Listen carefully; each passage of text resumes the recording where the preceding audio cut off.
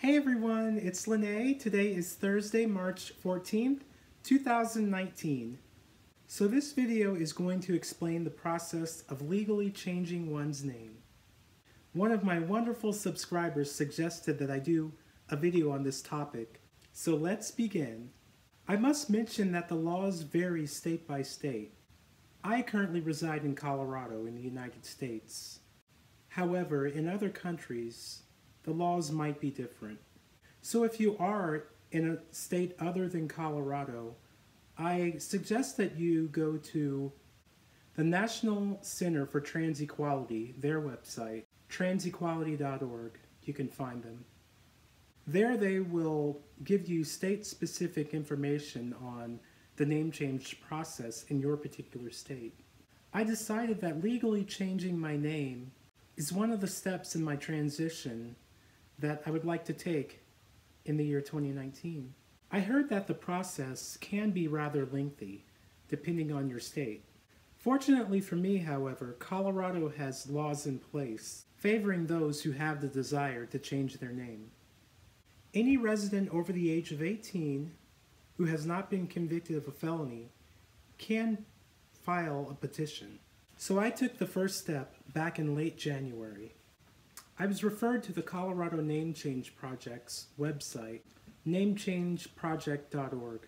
Here they provide you with all the necessary information that you will need. They also have a handy flowchart available, laying out all of the steps from start to finish. But for me, it's been a frustrating process so far. Firstly, I filled out a form from the website for a legal name change. Next, I had to get fingerprinted for an FBI as well as a CBI, which stands for Colorado Bureau of Investigation, background check. I had to drive about an hour into downtown in order to do this. Finding parking was somewhat difficult too. Once I arrived at the office, the lady there told me that the CBI fingerprinting system was down. I was pretty upset, especially because I had spent over an hour driving through a snowstorm in order to get down there safely. They could have at least notified me via text, call, or an email saying that their system was down and that I would have to reschedule my appointment, but they didn't. So she recommended another location which had free parking, but I would have to go through the process of rescheduling my appointment with them. So I scheduled it for the following Friday. The new location was even a longer distance away. This time the weather was clear, so after arriving there I was expecting to be in and out within 20 minutes or so. Boy, was I wrong. I had to create a profile for their new system while I was there. The ladies who were working there were pretty new, so that slowed down the process even more. I had to pay two separate fees, one for the CBI and the second for the FBI, fingerprints and background checks. All of this took over an hour to complete, and by the time I left that day, rush hour was in full swing. My CBI results came back within a couple of days. The FBI results took about 2 weeks to get to me. I also received a notarized copy of the CBI results. I put it away for safekeeping, knowing that I would need it later. So after about 3.5 weeks, I was still waiting for the FBI results to arrive in the mail. They had already sent the results via email. I was under the impression that I would need an actual mailed copy of the results in order to submit everything at the courthouse. That week at support group, I found out that it could possibly take months to receive the mailed FBI results, and that they will accept the emailed results from the FBI. And a day or two after that, I received the FBI results in the mail. So I had everything that I needed. I was ready to file my petition downtown at the courthouse. So that Thursday, I gathered all of my documents and headed down to the county court office. I had to go through security, and my corset that I'm waist training with kept setting off the alarm. I had to explain to the security guard that I was wearing a steel bone corset underneath. She gave me the okay to pass through anyway without removing it, thank God. That would have been a big hassle. So I find the room that I need to go to, and I was waiting there for a little while in line. Soon the guy calls me up to the counter and asks to see my paperwork. After looking through everything, he asked if I had the notarized document for the CBI background check. I was confused. I thought for certain that I had everything that I needed. Instead, I only had the receipt for the fee that I paid for the CBI background check and fingerprints. But that wasn't enough. So I had to call the fingerprinting office. While I was with him, they had me on hold for a couple of minutes. Then a lady answers the phone. She told me that she would have to transfer me over to someone who could mail another notarized document. And right when she transfers me, it goes to voicemail. Just my luck, right? I was terribly disappointed. I had come all this way to find out that I am missing some of the necessary paperwork to file my petition for a name change, to receive my court date. There was nothing more that I could do except to look through all of my important documents once I got home. I was thinking to myself, maybe I misplaced it somewhere, but I had been dealing with a lot, unemployment, Medicaid, and some other personal things too, that I completely forgot that they sent the notarized document to me and that I put it away somewhere safe. I should have kept everything together, but that was the first document that I had received in the mail. So I knew that if I found what I needed once I returned home, I could come back tomorrow, the next morning, to file a petition and get a court date. So as I was driving in my car, leaving the courthouse, I noticed something on my front windshield that one of my wiper blades was holding in place. I was able to get out of my car shortly after, while I was stopped at a stoplight, to find out what it was. It was a parking ticket for $75. I thought to myself, hey, this couldn't be right.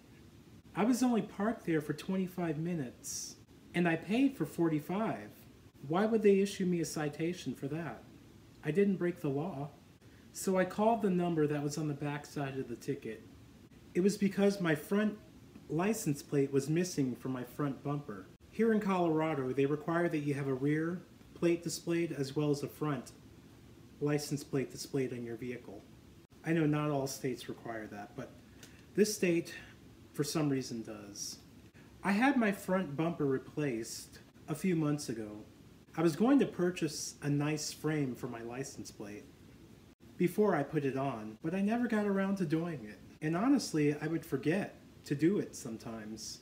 So he told me that I can dispute the ticket and provide pictures showing that I now have my front plate properly displayed on my car. I also submitted a dispute as well as photos showing that I'm no longer in violation. It's been about a week and a half now, and I'm still waiting for a decision from them, to hear back from them. I'm hoping that they'll throw out the ticket. I could really use the $75 for something else. Besides, I have a clean parking and driving history. And I think that I have been pretty good with that, if I do say so myself. So getting back to the name change process and that missing document, guess what? Yes, I found the notarized CBI document locked away in my briefcase in a letter-sized white envelope. It was exactly what I needed. So the next morning, I did the same thing, only this time I was successful. As I was parallel parking downtown that morning, it felt like my right rear tire was going on the curb, and I knew that I would have to pull forward just a little bit, just a hair, in order to park correctly. I was in a pretty tight spot. There was very limited parking that morning, maybe because it was a Friday. There was a car parked in front of me and a truck parked behind me.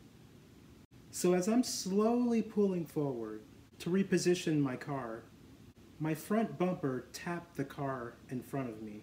I wasn't sure whether or not if I made contact with the other vehicle. Then a lady gets out of that parked car. I got out and asked if my vehicle made contact with hers. She said yes, she felt her car move. She said that she was having lunch in her car. I told her that I was terribly sorry. Luckily, no damage had been done to either of our vehicles. And it turns out that it was actually a sheet of ice that my right rear tire was going over, not the curb. Then I asked her if she'd be willing to pull forward just a little so that I can park properly. She was kind of reluctant to do it at first, but eventually she did.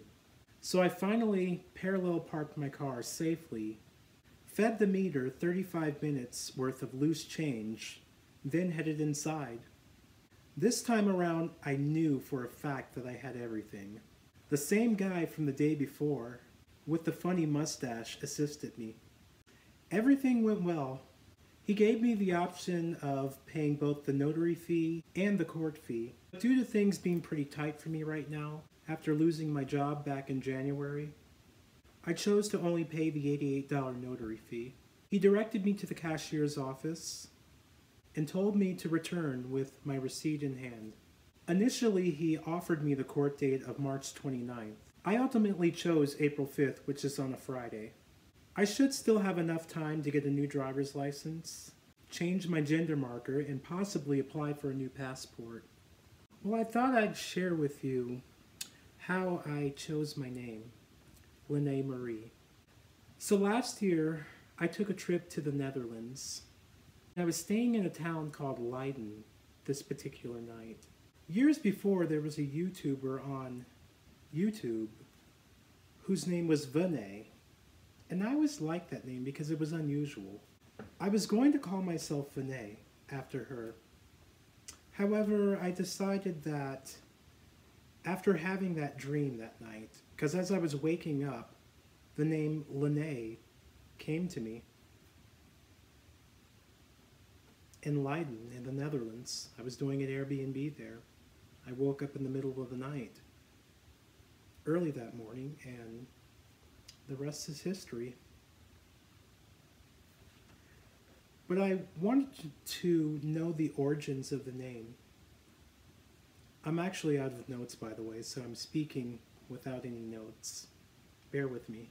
So I was curious about the origins of the name Lene, spelled L-A-N-A-E. It's a girl's name, and it's not a common name.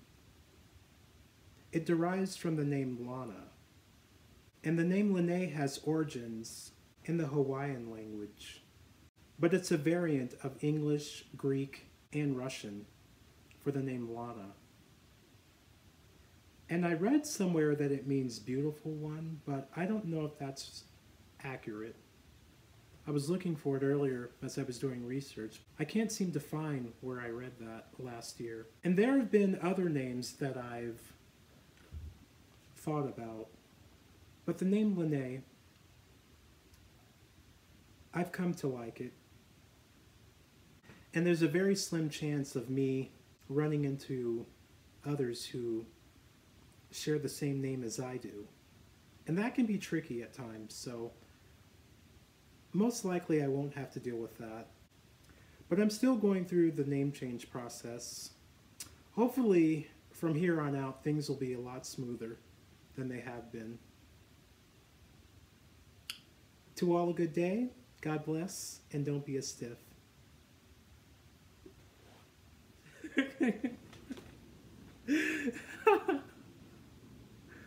Sorry. Okay, let's get all of our giggles out.